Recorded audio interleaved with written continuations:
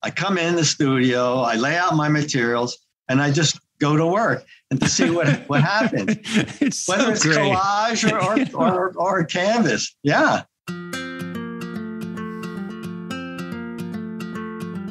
Art making doesn't have to look any particular way. Anything goes. What we make and how we make it is really of no importance, except, of course, to the artist. There can be so much pressure to figure it all out. So it makes sense most want to create, some degree of certainty in this nebulous art making thing. I gave up figuring out my art quite a few years ago and just finally accepted that maybe everything's just going to work out if I just kept making my art and paid attention. So today, I no longer plan what I'm doing in the studio. Instead, show up and let myself be surprised. Recently, I came across some really great paintings. I just loved them. I felt this artist's art process was similar to mine, so I became curious. I could tell there wasn't a lot of pre-planning going on in his work. The result was too fresh, too daring. So I tracked the artist down. His name is Josh Goldberg. He is a poet, artist, and teacher. To listen to how he describes his approach and creative philosophy was mesmerizing. I had to re-listen to this conversation a couple times so I could just take all these notes. It was that good. Join me now as Josh and I are meeting for the first time. You're going to love this.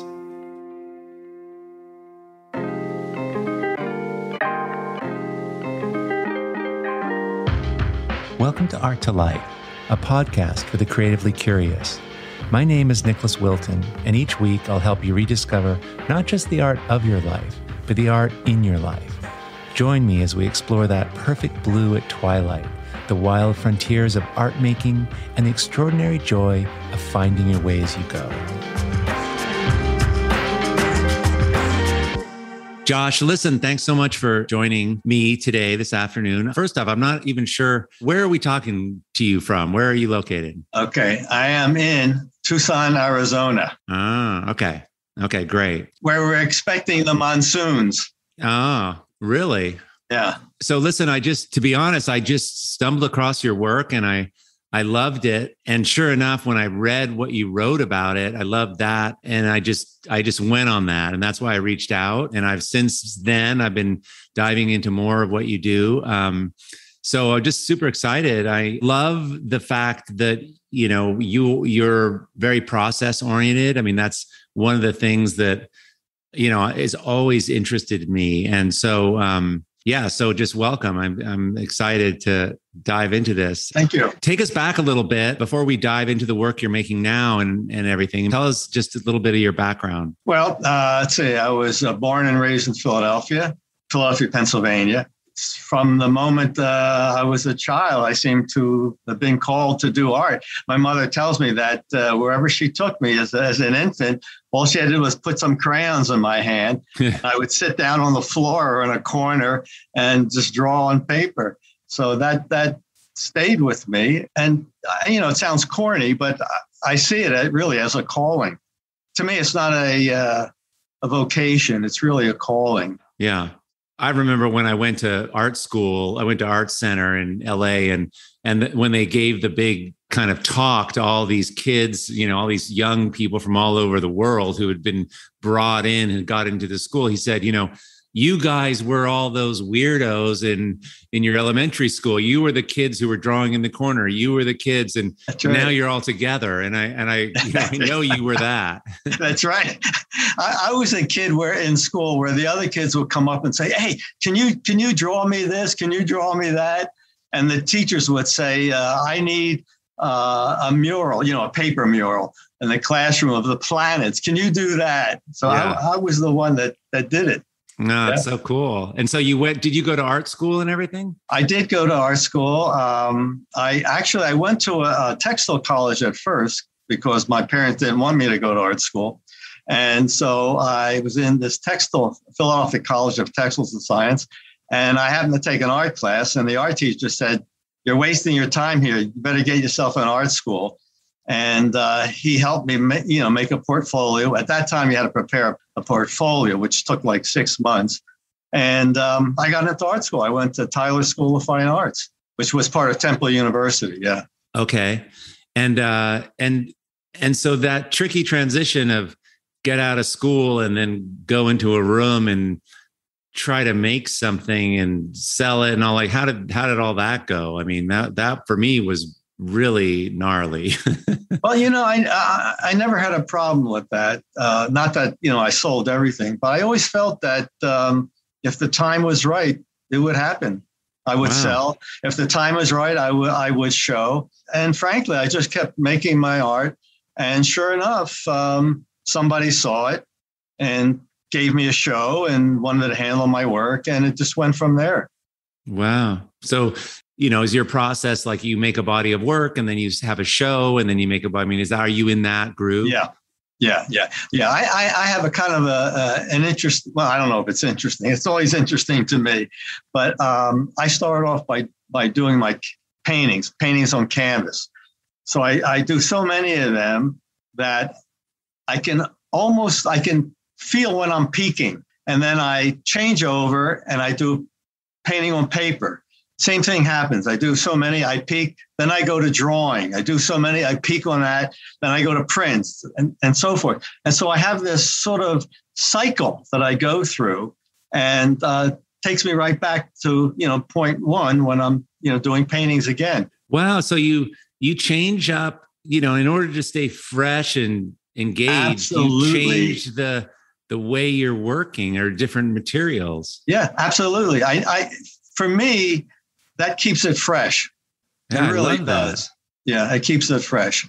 And one of the things that I'm very keen about is I don't want to repeat myself. I want every piece that I'm doing to be something different. Now, it may have my signature marks or whatever you want to call it, but for me, it has to be something different about it so that I don't repeat myself.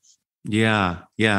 And have you, your current work, and for those of you guys listening, hop on over to art2life.com, and under podcasts, you can see Josh's work. I mean, it's just gorgeous. Okay. But the way you're working is you don't have a plan. Right. It's have you always been comfortable in sort of that unknown kind of, process? Yeah, what's interesting is that I'm very comfortable with that in the studio. Outside the studio, no, not so comfortable. You mean in your life, right? That's right. Yeah. Well, exactly. Yeah, this is my chance in the studio, to let things happen, to let it go, to be free and uncontrolling in a sense. Yeah. But in life, it's a little different. It's so funny because I was much more controlling when I was younger, and I would sort of plan things and, try to repeat myself and, right. All the tedious ways we try to preserve our self-confidence or something, to get these results, to keep certainty. But I'm telling you, I don't even have a friggin' idea. I don't even think about it anymore. I just go to the studio and I just start. Yeah. So that's what you're involved in. That's exactly what I do. I have the only thing I know that I want to do when I get in the studio, if I want to work on a canvas or paper, if I want to draw, and so forth. But once I get in there, I just lay out the materials, and without a thought in mind, I just start working. And then I work off of what I put down. Right. Yeah. Yeah. And so do you have a sense of where this is all going? I mean, if you fly up to 50,000 feet and you look back a couple of years and you look down now at what you're doing, and you wrote some of this, and this is for me, it's the same. And I think that's what attracted to me. Like, I totally resonated with what you wrote. This idea that, some marks feel bigger and sort of more universal, and they're tapping into something bigger than ourselves. And yeah, I'm terrible at articulating this, and you do it so well. What is this? No, you're absolutely right. I mean, you hit the nail right on the head.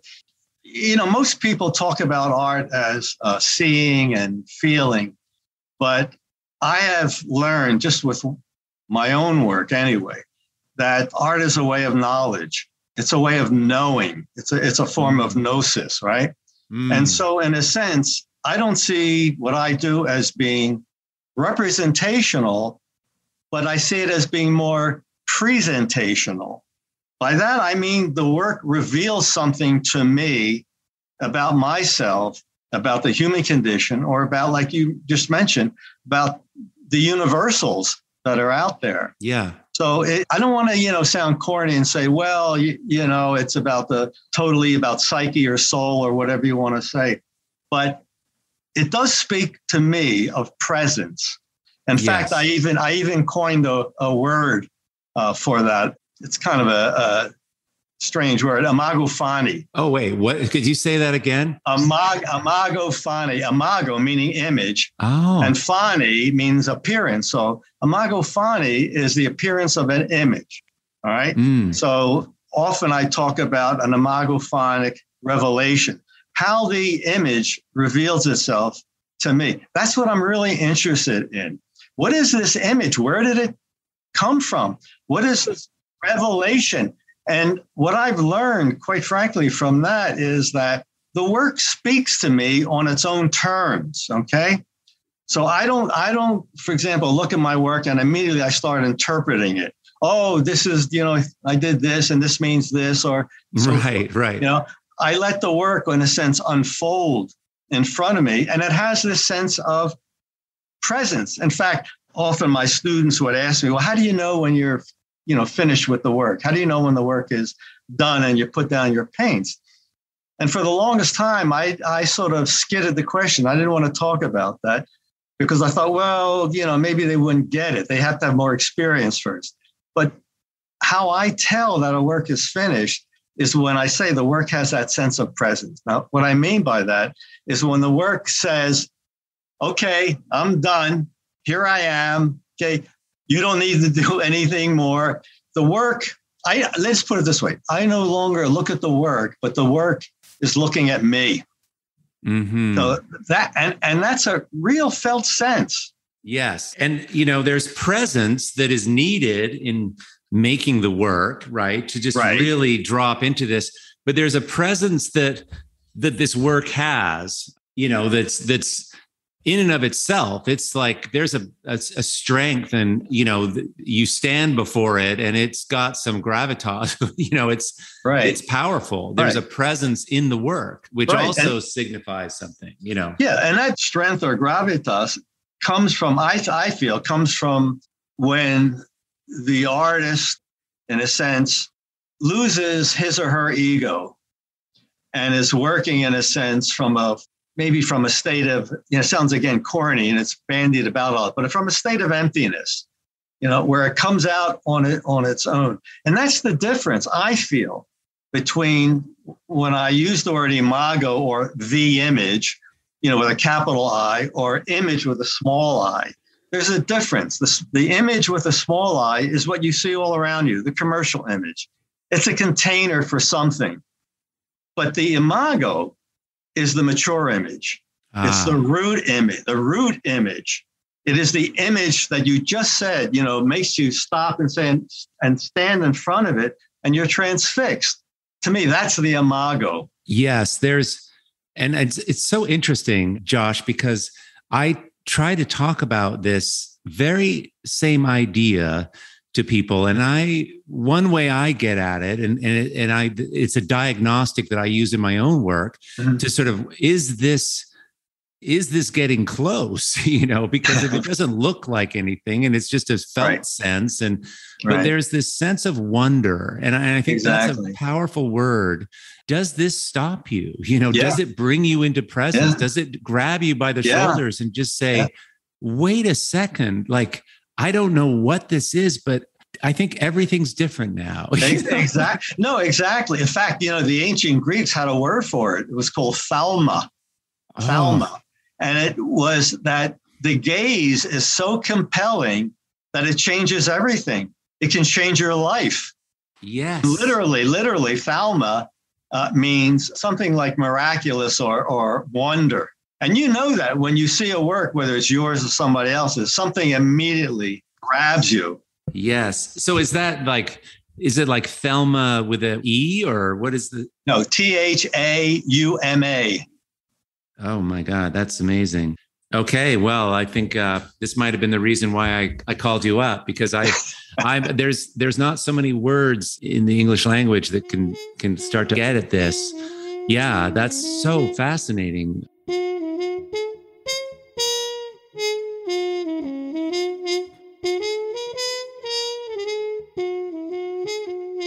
And so sometimes you arrive at this. I know in the kind of work you're making, and there's this beautiful combination of absolute recklessness and freedom, Right. and a kind of control, Right. and a sort of guidance that you're involved in. Can you just talk about those two opposites? And I'm so excited to hear you say something, because I love this subject. And but no. But it's right. I mean, I'm glad that you see that, because I'm very conscious of that. Yes. I want to have the opposites, because in a sense, the opposites, positive, negative, up, down, whatever, however you frame it, is very important, because I feel it creates a life to the work. Because if it's all, for example, if it's all spontaneous, it can fall apart. If it's all too rigidly controlled, there's no life to it. So you have to have that balance.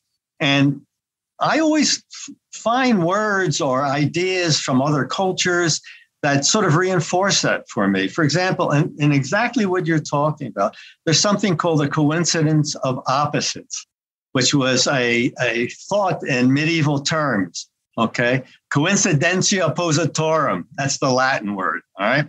A coincidence of opposites. And it means just that. If you put down A, you have to put down B. If you put down light, you put down dark. Now, in medieval theology, they talked about it in terms of God and heaven and the divine. But, you can take that and you can apply it, to your own work. Is there this coincidence of opposites? Is this a balancing act, okay, that creates the life, creates the tension of the work, okay? Yes. And I really think people feel that. Oh, absolutely. You don't know this, but this is sort of the cornerstone of what I teach, this idea of differences and combining things. And right, exactly. The way your work, what I love about your work, and work that is not, figurative or subjective, is that when I look at your work, I feel the state you were in when you made it. I get a sense of the, right. It's like it's a river that's flowing kind of out of control, but you're controlling the banks of it in a way, Right. And it does translate. It's almost more subjective than, a picture of a barn, I hope so. Yeah. But it really lands. It's amazing that that the paint can communicate this internal state, it's just sort of blows my mind, Yeah, the painting has its own visual recital, so to speak. I love that. And so, it's, for example, I look at it in this way. I'm working. I don't know where I'm going with it. I don't know what kind of image is going to pop up. But when it does, all of a sudden, it's as if the image raises its head from the back room of the heart and is showing itself to me. And all I have to do is, in a sense, go with it. See, either leave it alone or, make it clearer or whatever. But basically, it's there. Something arises that I had no idea that would actually happen. And so it's, in a way, it's very magical. Oh, absolutely. Yeah, magical, mysterious. And that's why I often feel like somehow it's larger than myself when I get in the studio. It's an activity much, much larger. Yes. And it's this idea that we just have to create in a way, that's what the art practice is. You set this time aside, right. You stop doing your to-do list, and things come out finally. Yeah. And, and basically, people often ask me, well, where did you go to school? And, who do you like? And blah, blah, blah, and all this. And I go, never mind that. I say, I'm in the tradition of the cave painters. Yeah. That's how far back we go. Yes. Okay. Painting on walls, spitting the paint out, from your mouth and yes. Doing things. It has a magical quality to it. Absolutely. And like what it feels like to do that. I mean, it sounds like, you're very articulate about this whole affair, and I presume you teach. I do teach. Yes. Yeah. Okay. So yeah, I teach. Yeah. And I've looked, it's something that interests me. And, and I wonder, for example, I'll do a work and I'll look at it and go, well, who did that? Yeah. Where did that come from? Yes. And so to me, it's, whether you, like I said before, whether you say it comes from the soul, the psyche, is it, a kind of Jungian active imagination or a Zen emptiness, you can call it anything you want.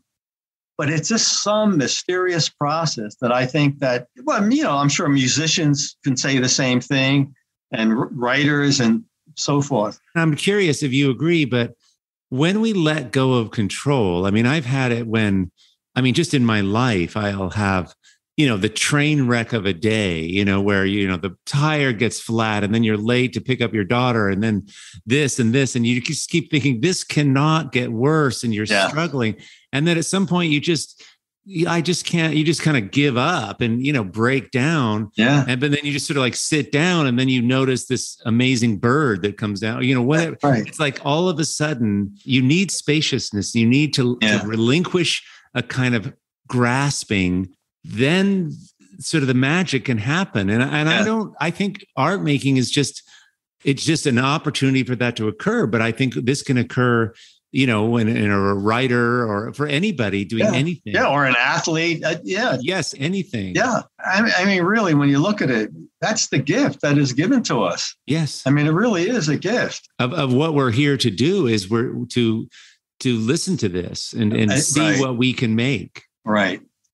It does seem to come out of an effort or a desire to make something, create something, push something. It's proactive. Yeah. That catalyzes this interesting process of becoming or. Yeah. And you have to be open to it. How do you help those kind of behind you to be comfortable in this unknown territory when in all of life, we're taught to, keep coloring within the lines? What do you say? How do you think this is something that you can learn, or is it something that, it's part of your Enneagram? Yeah, both. I think for some, it's part of their nature. It's who they are. For others, I think that they have it. Let's say, put it this way. I think everyone has that within them. But I think some people know how to tap into it. Mm-hmm. Others can be taught. It's the same thing with the arts itself. I mean, I do think for me, it was a calling. For somebody else, it could be a learned process. Yeah. Right? Now, the difference is how much time maybe a person who's learning it would want to devote to it, how much sacrifice or suffering. The person that has it as a calling, they don't even think about that. They just have to do it. Yes. There's levels and degrees of activity there. Yeah. And the seduction is different. And exactly. It can come later, it can come earlier, it can be broken in half in a life. That's right. Do you feel, as I do, that this possibility is really in everybody, this creativity, this ability to make something? I do. If you watch children have that innate possibility. They have that innate creativity. Yeah. What happens is, you mentioned this before, they're taught, you went outside the lines. You have to stay with you. You have to stay. It's beaten into them that no, that's wrong. You can't do that. Right. Yeah. I remember my granddaughter was working on a poster, and after she did it, she showed me, and it was not symmetrical. She didn't have what she wanted exactly in the center. And I said, wow. I said, if you put it in the center, look how boring it would be, Mm-hmm. And she took it to class, and the teacher gave her a lesser grade for it. Oh. And I went in to see the teacher. No, way to go. Yeah. And I said, how can you say that? And I explained to her, Yeah. if she put that image exactly in the center, it would have been dulled. The message of the work would have been curtailed. I said, however, now I said, it's interesting. People look at it. And finally, she said, well, I guess you're right. Yeah. Yeah. But that's what I mean. That kind of institutional way of seeing things. Mm-hmm. Yeah. Yes. Yes. And the very fact that she put it in a place that she felt was right. Exactly. That's the reason it's good, is because feels like her. That's right. Yeah, exactly. Exactly. You deal with that all the time. Yeah. Yeah. And so I'm curious, you're in the studio. I know, tell us a little bit about the materials and the sizes that you work. I guess the paintings are large. I generally work on 3 sizes for my canvases.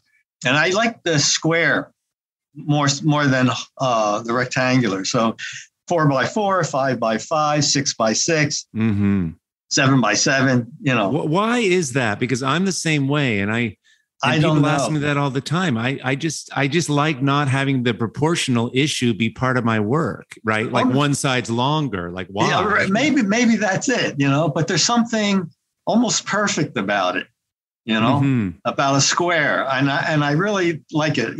We could say, well, it's the 4 corners of the world and all that. Yeah, that has nothing to do with it. No, but I just like the shape of it. Yeah. I really do.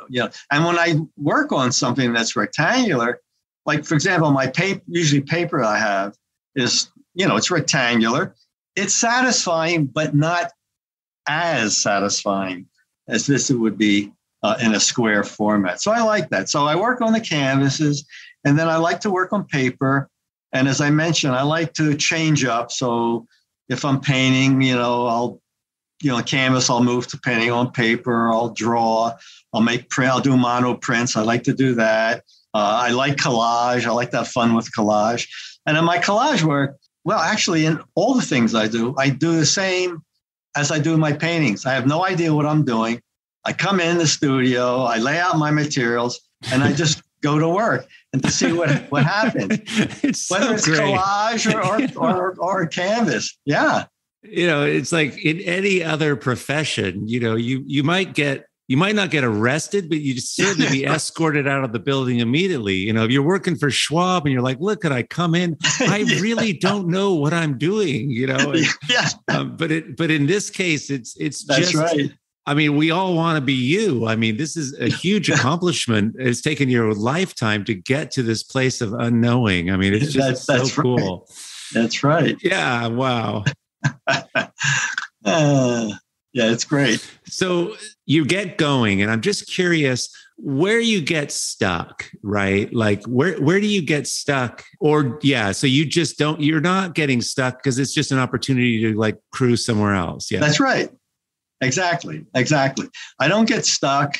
I don't get frustrated. I mean, when I was younger, I did.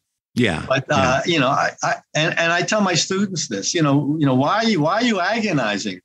Over your work? I said you can always rework it. I said that's the beauty of what we're doing. We can rework it. Yeah. If you don't like it, then you rework it. Right. That's all there is to it. So how can it fail? I tell them, don't believe in success or failure when in terms of process. It doesn't work out that way. Those are just empty words, right? Just get involved in the process. Look at the process. And that process is, I feel, a universal process. That's the process of the universe. It really is. That's how things work. It's the same process as the seasons, the same process as aging, evolution, all that. Okay. We just don't recognize that. Well, yeah. I mean, I think this idea, finding your way as you go, this is really my interest in life. And I think it's like not really knowing where you're going and things kind of work out in a really interesting way. Yeah. That's kind of like a pretty cool way to make art. And it turns out it's a pretty damn interesting way to live. So aging, that's interesting. So aging is the same thing. I mean, because we're just kind of making mistakes and corrections until we die, or what? That's right. Yeah, we're reworking ourselves. Mm-hmm. Yeah, exactly. Yeah. And then we turn to stardust, and then another baby's born, and there's a whole, and look, and you can, I mean, you can get depressed if you're negative about it. But I look at it in this way, it's like there's two abysses. Okay, there's the abyss of the well, and then there's the abyss of the stars. Which one would you rather be looking towards? Mm-hmm. Right? And so, in that sense, you're given a choice,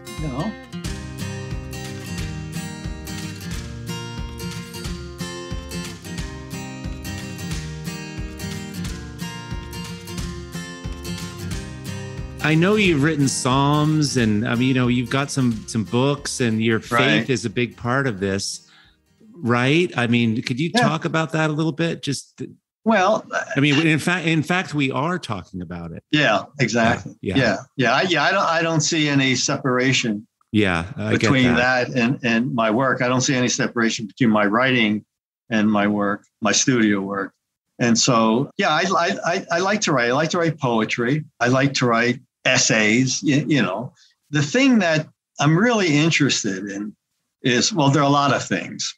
Well, one is, of course, the studio, but outside the studio is how we see as a species, how we see, what is it we're seeing, how we view reality, and especially now when there's so much hatred and so much violence. Yes. How we're, how can you say it? How we're almost condemned to repeat this over and over and over. And I believe because we don't look deeply into ourselves. Yes. We really don't. And I think if we could, we might be able to get, as a species, maybe get some insight into, what we're doing. Yeah.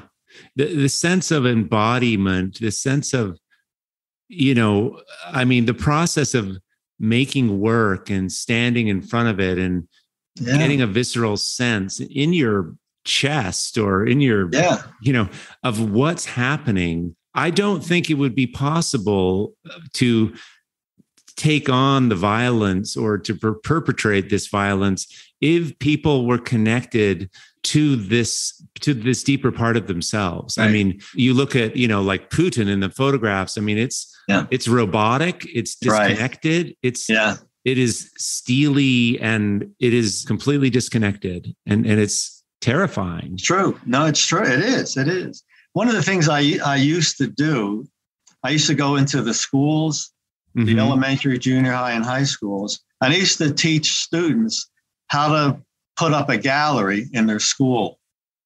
And so how they could be their own curators, their own installers, their own docents. And so throughout Tucson, I maybe put in about 12 galleries in different schools and different levels of schools. And you'd be surprised. I mean, this is obvious.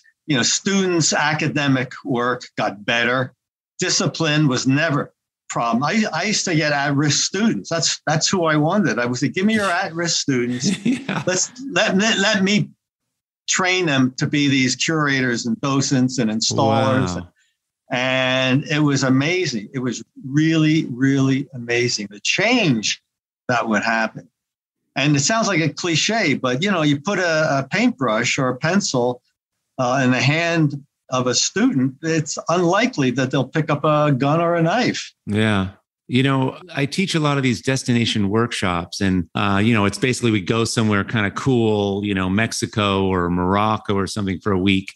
And, it's 20, 30 people come, and, we're making art the whole time pretty much. And, there's 3 hours in the morning and 3 hours in the evening. And sometimes I wonder, is this going to are they going to do this the whole time? But what's incredible is that it's never a problem. This is such an engaging activity. And these people are all different levels from all different walks of life. Nobody's ever like, what? Who wants to go to a movie?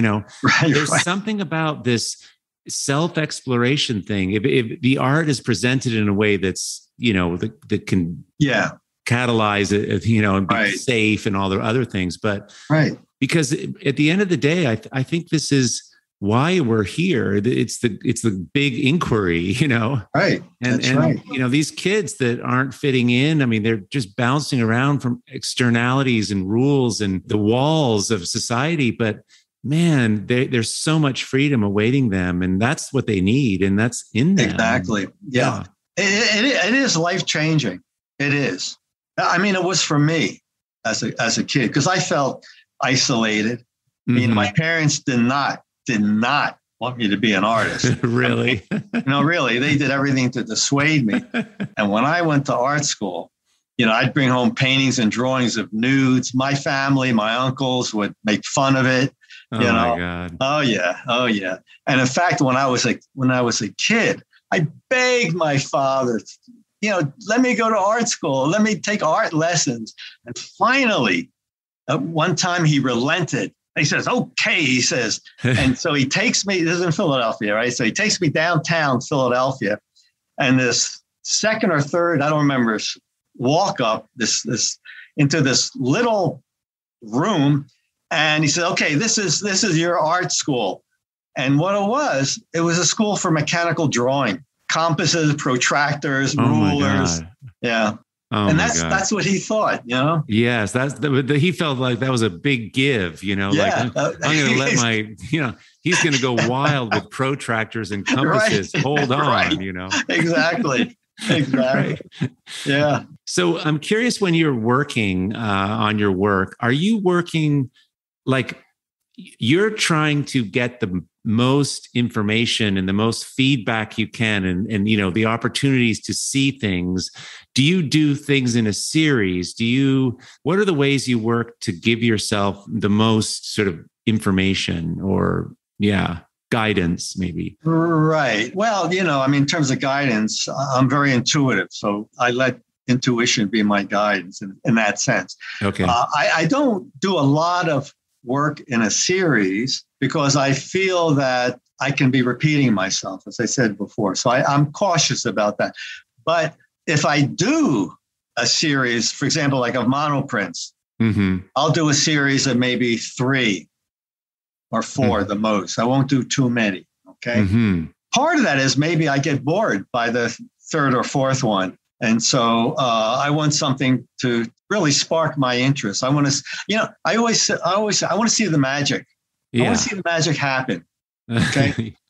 And so I tend not to, you know, do a number of things in a series. And maybe what I meant more was like, do you have your 3 things going that you kind of look at behind, you know, out of the corner of your eye while you're working on the 5th one? I mean, absolutely are you getting information not. Absolutely not. Really? No.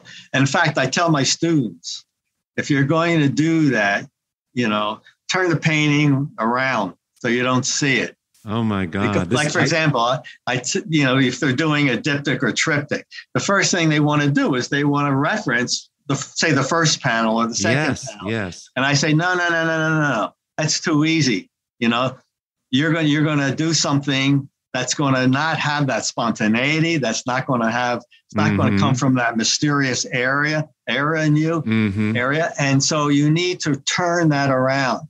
Okay. Wow. Yeah, that's interesting. I do work with looking at a lot of things. I like having, it's not that I'm copying them, but it's sometimes I can feel my energy waning, and then I can look over and see where I really cut loose. And I can say to myself, well, come on, you know, like, you showed up over there. Look at how pathetic this is.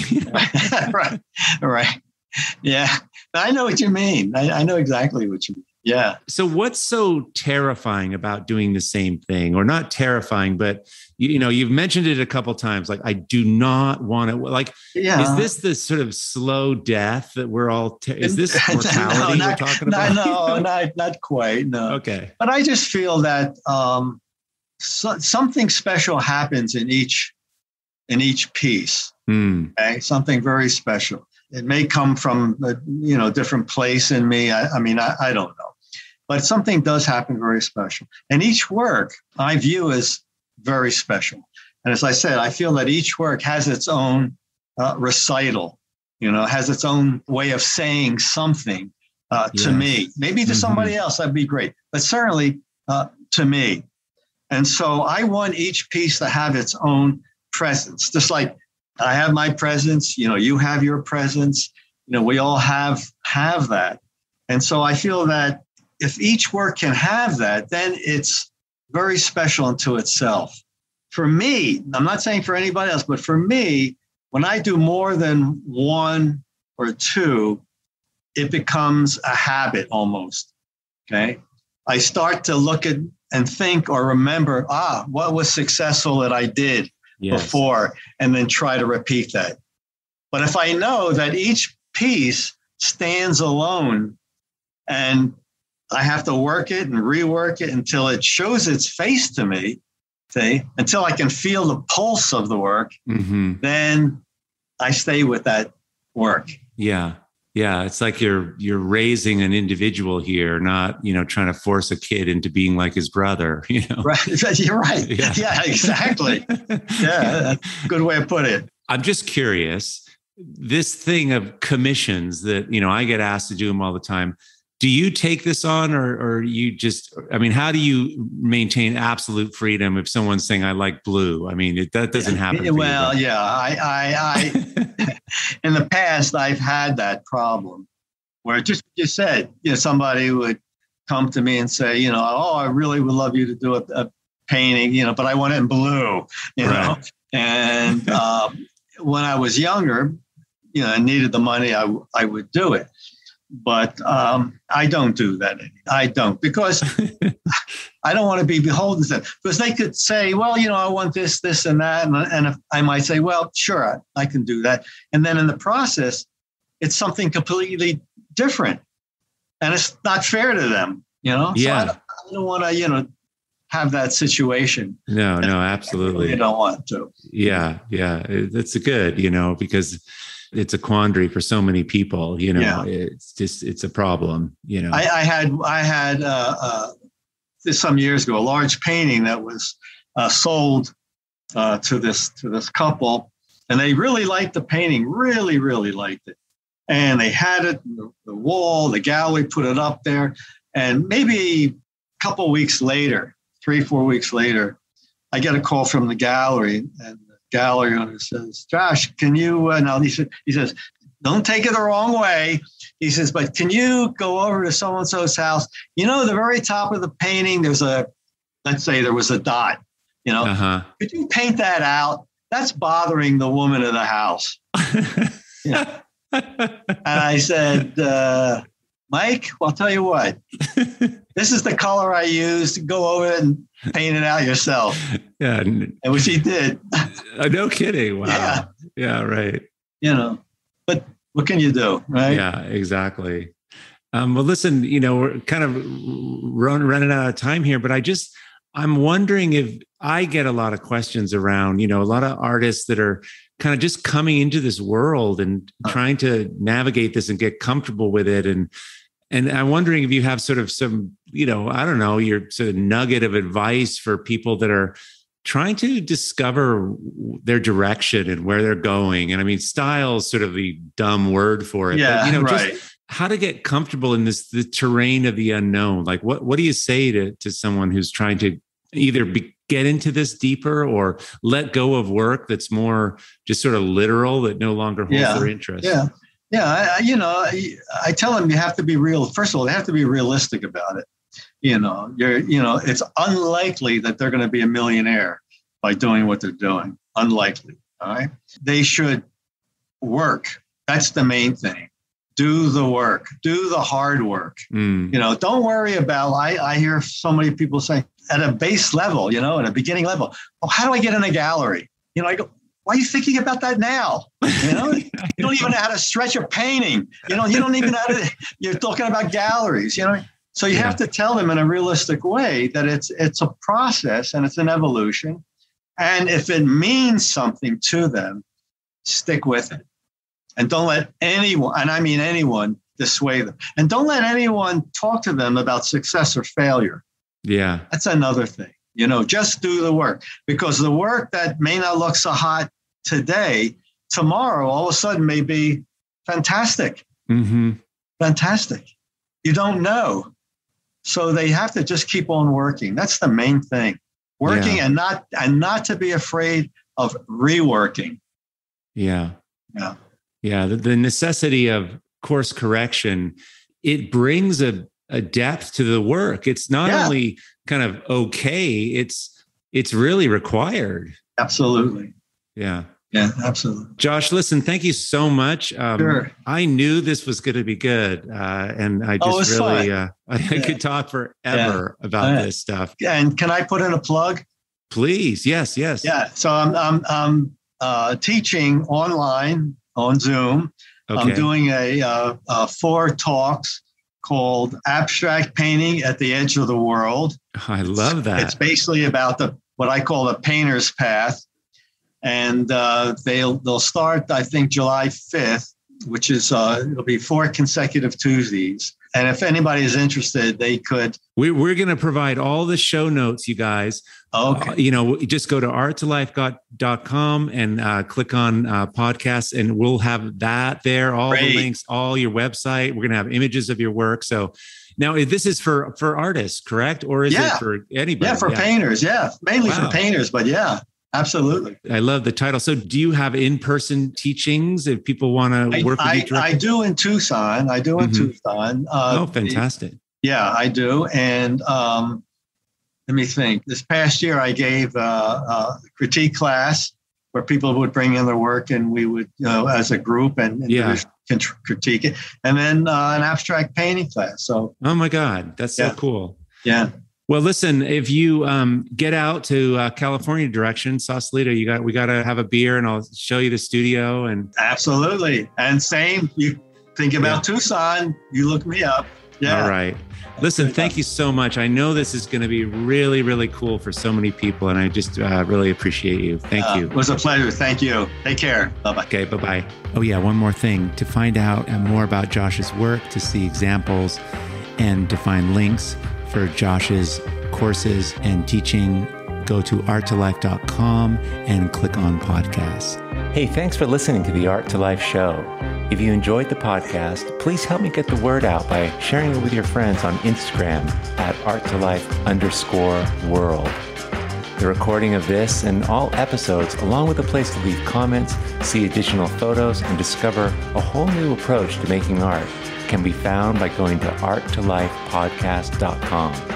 And secondly, if you could leave a rating and review in whatever app you're listening on today, I would super, super appreciate it. It makes a big difference. And last but not least, before you go, if you'd like to be on my artist list, every Sunday morning I send out a video blog all about art making. Go to art2lifepodcast.com to sign up. And all these links are in the show notes, of course. Thanks so much for being here, and we'll see you next week.